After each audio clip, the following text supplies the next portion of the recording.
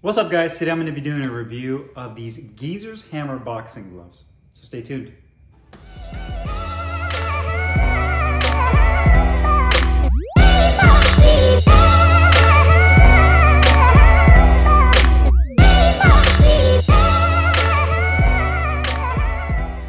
Alright guys, so today we have these Geezer's Hammer boxing gloves. We'll do a close-up weigh-in and review on.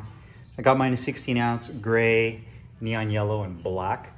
Geezer's is a company based out of the UK, one of the bigger boxing retailers out of the UK, much like BoxFit UK. If I were to compare them, they're very similar to like Title Boxing and Ringside that we have here stateside, and where they sell their own equipment as well as other brands as well. I got these in 16 ounce. These are definitely a lot bigger and much longer as far as the glove goes. I actually have a pair of my rival RB4s to show you the actual length of this glove. It's definitely longer with a longer cuff. You can actually see the distance from the bottom of the cuff to the center portion of the glove, how much higher. You know, you're looking at maybe like 2 inches in length compared to these RB4s. Full leather construction, made in Pakistan. You can see here the leather has kind of a satin look to it. You do have the Geezer's logo printed on the back, 3.5 inch Velcro strap, about 1 inch of padding on the back of the wrist, about 1/2 inch of padding on the inside of the wrist. Microfiber tricot liner. It's really nice for wicking away moisture. It doesn't bunch up. You have the 16 ounce weight right there printed on the inside. Double stitching throughout. Stitching could definitely be better. This is, I would say, Geezer's mid-tier glove, but you can see kind of where the stitching is pulling through. You do have a medium-sized grip bar, ventilated holes right there on the palm as well as the thumb.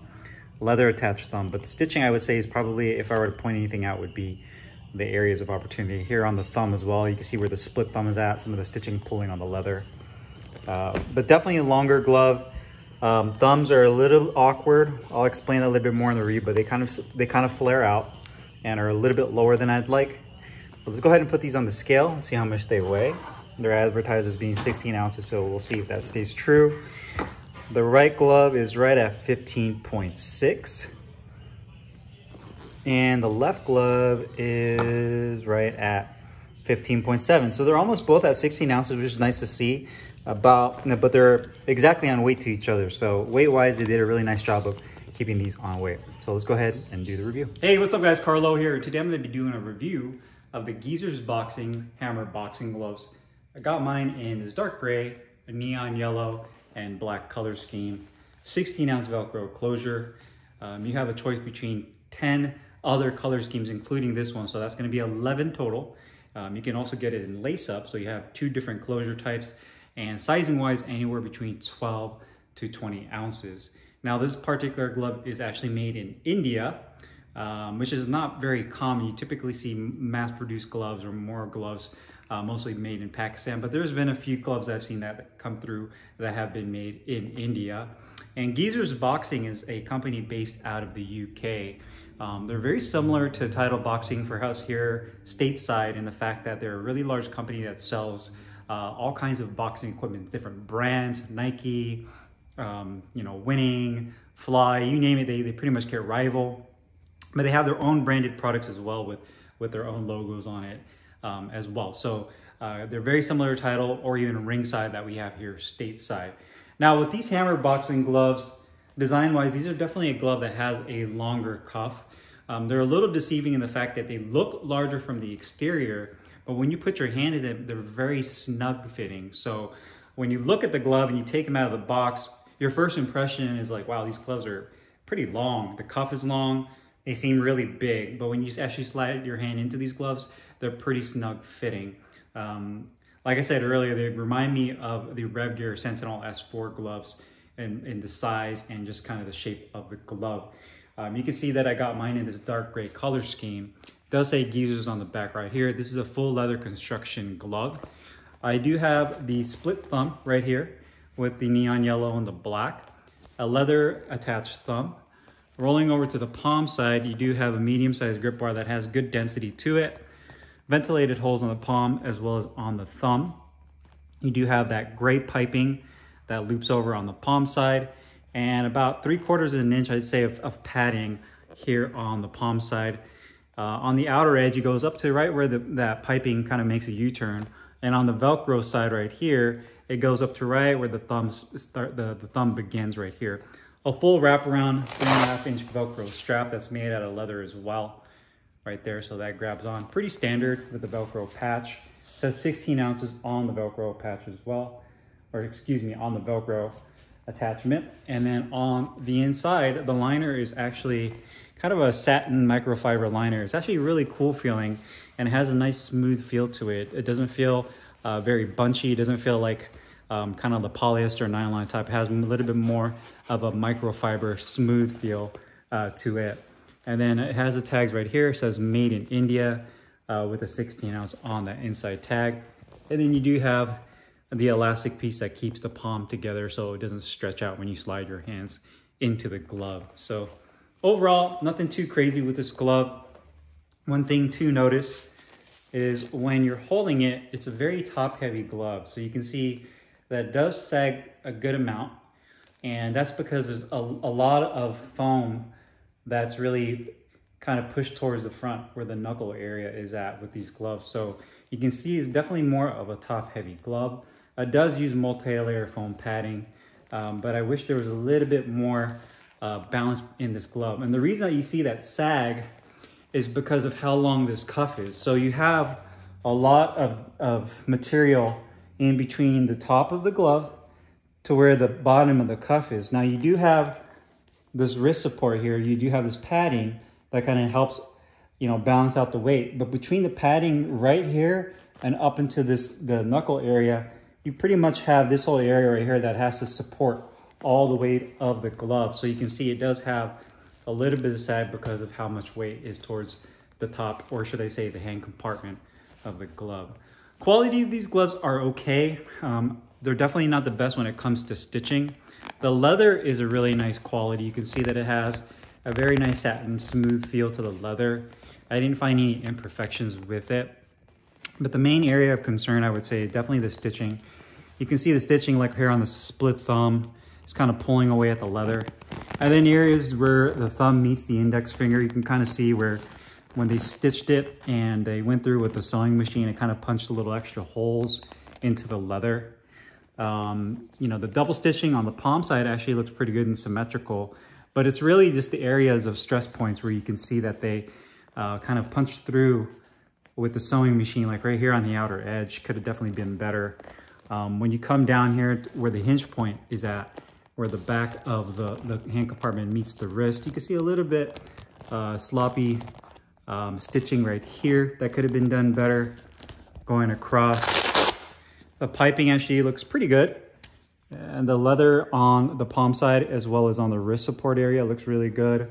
You know, stitching is pretty straight. It's just the edges that I would say are really the areas that you see the most areas of opportunity. And again, you can see right there where the piping is stitched to the inside, where the liner is at. Again, could just be clean, a lot cleaned up. You know, comparing this to gloves like Winning or Fly, where they are a lot more meticulous, you can see the detail they put into the areas that you don't see. And that's a lot of times you can really judge a company and on the level of care they take when they make a glove, is the areas that you don't see, right? Like inside the liner, the little nooks and crannies in the gloves is typically where a company will take a shortcut and kind of rush through it and put it together. And it's not to say that it won't last a long time or it won't do what it's designed to do, but it's just the little extra details you see with some of the higher end companies that they take with those gloves. But again, you can see kind of the stitching, how they went. Right, even here where the piping is at, it's almost like they went off track and kind of went up onto that piping and kind of came back. So just areas like that where it's kind of off. So the quality of the stitching definitely could be improved. But the good thing about it though is the weight was on point. Like I showed you guys earlier, when I put these on the scale, they're almost at 16 ounces.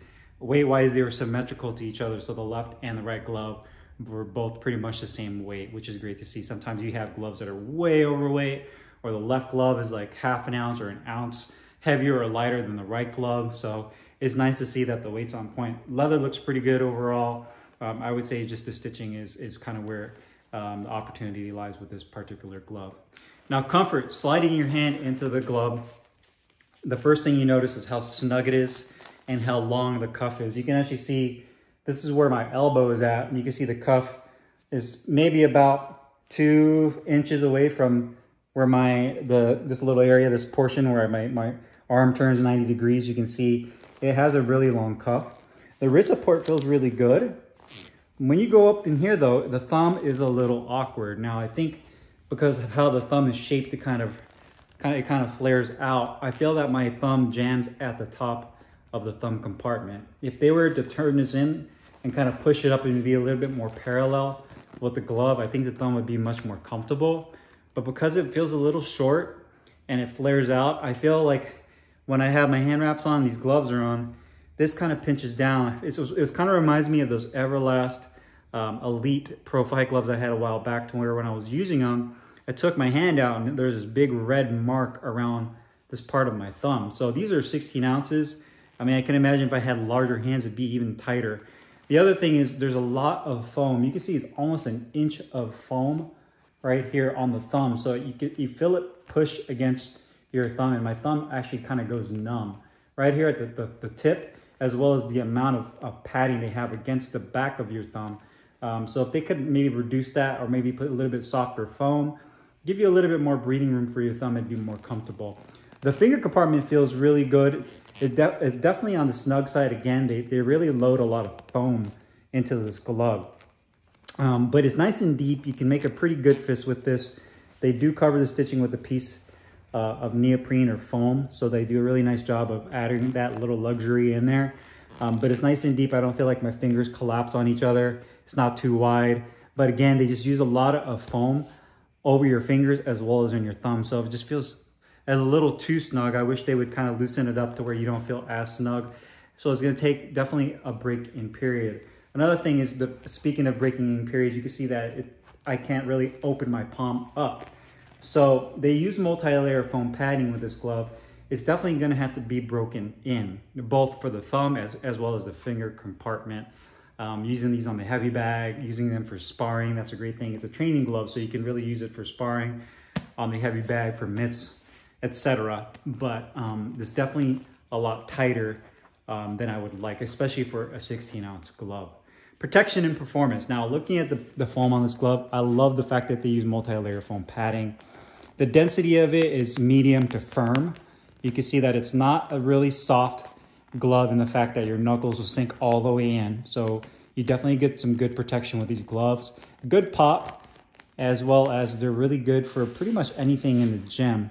It doesn't give you the best feedback. It's not really like a Mexican style glove where when you punch, you can really feel your knuckles go through, like pinpoint accuracy. But it does a really good job of balancing between that and protecting your hands. So overall, protection, performance is really good.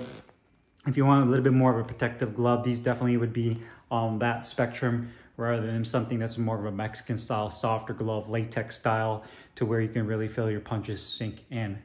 Cost-wise, these gloves are 45 British pounds, which converts over to about 53 to 54 US dollars. Actually a really good price, but if you consider in shipping, you're looking at probably anywhere between $75 to $80, which is not bad for this glove. I wouldn't say it's a bad or a good value or a bad value. I just think that there's a couple of improvements they could do with this glove, which would really push it up into the next level in terms of being one of their better sellers, in my opinion. You know, I think this is more of kind of their mid-tier glove. It's not their high-end elite glove. It's right in the middle, but I think if they can maybe fix a thumb and maybe clean up the stitching a little bit more, this definitely would be a much more viable glove, in my opinion. So if you guys have any questions or comments, make sure you guys leave them down below in the comments box. I'll put the link in the description box where you can find these Geezer Hammer boxing gloves. See you guys next time. Thanks for watching.